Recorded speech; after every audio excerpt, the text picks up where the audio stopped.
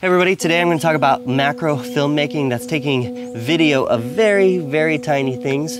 So it's our last day in the Amazon, but I found this beautiful leafcutter ant trail, and I want to try to film some of these leafcutter ants with a couple different setups. I'll slowly add pieces so you can see what it actually does to the video. So I'm doing this little tutorial for you to see what actually happens with different lenses and different macro setups. I come here into the rainforest, film a lot of different bugs. Often they're very small, and to do that you have to have a macro setup. So I'm going to walk you through how you would optimize and get the closest video possible. Obviously you're going to have a camera, but the first step in doing macro stuff is to get a good lens that can shoot macro. This lens right here is a 100mm macro, and then I have this lens right here, which is a 50mm macro. Both are from Canon. They both work really well. If you have a setup like I did, this is the Mark II with a 100mm lens, then you run into a limit on how close you can get. And little tiny ants, you can't get much closer. So I was like, how do you get closer? And I'll explain that to you. The second thing that you can do is you can add one of these little extender lens setups from Raynox. You can get close to doubling your ability with a macro lens like this, and that snaps on like so. It'll do it on my 50 and on the 100. So that's kind of nice. Obviously there are some sacrifices in quality, but it's not too much. Next thing that you can do is you can add extension tubes. However, I didn't bring any of my extension tubes because extension tubes drop the depth of field quite a lot. And when I'm filming little tiny bugs, and especially when they're moving, I didn't really like the way it looked, so I left all of those at home. But what I did is I looked at the camera and I tried to optimize it for a macro setup. So this is a full frame sensor on these Canon Mark IIs and the Mark III that we're shooting on right now.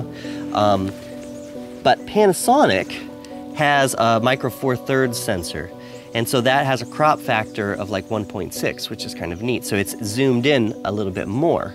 And then the last thing is that this Panasonic GH4 shoots in 4K. So I can shoot in 4K and zoom in even further.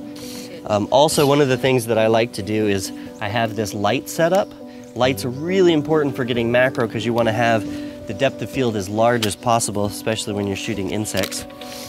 The last ingredient, which I really like, is you have just a really tiny flexible bag like this, and you fill it with beans. I've got a whole bunch of lentils that I got locally here and then just filled it up. But that allows me to set the camera on the ground and then start to get some pretty cool shots. Also make sure you're in total manual mode on focus. A couple of the things that I'm doing on this camera to optimize my depth of field. I'm cranking up the aperture. Of course, that's what gives you a larger depth of field. I have these two lights which are set to daylight, which is giving me a little bit more light. The closer you can get these lights, the better. And then I'm also cranking up the sensitivity as high as I think I can go. I'm only at 1600 right at the moment, but I can crank it up a little bit more, maybe to 32, because this sensor is pretty good. I feel like half the battle when you're shooting macro stuff is figuring out how to work with the insects. So here's some other macro bug shots we got along the trip.